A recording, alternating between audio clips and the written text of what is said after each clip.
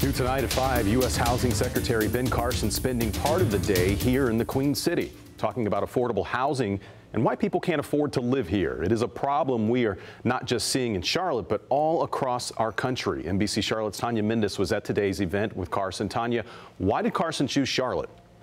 Well, we all know that Charlotte is undergoing a seismic shift in its housing. Take this community here in West Charlotte. Apartments that once looked like this, now many of them have been changed into housing that looks like this. That is why the Housing Secretary was in Charlotte today, because he believes we could see more affordable housing communities like this one in the future.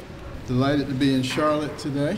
United States Housing Secretary Ben Carson in West Charlotte today, touring a neighborhood in its renaissance, a community built to be affordable and inclusive. And it shows what can be done in an area that was previously quite depressed. Carson says he wants to see more housing choices just like this one across the country. The real problem that exists today is affordability. Carson and the Trump administration announcing broad sweeping changes to affordable housing. Proponents of the plan say it will increase housing options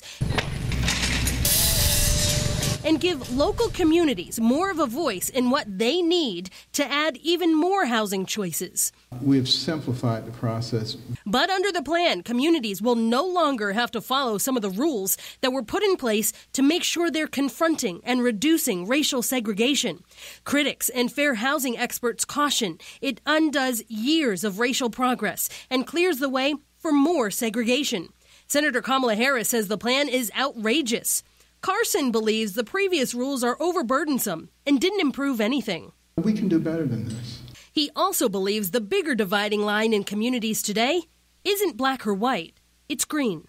There are no George Wallace type people standing in doorways now saying you can't come in here. What really says you can't come in here is the pocketbook. Secretary Carson did not provide a timeline for when these proposed changes would go into effect. Also worth noting, there was not a single elected official here from the Charlotte area at the announcement today. I'm Tanya Mendes, NBC Charlotte.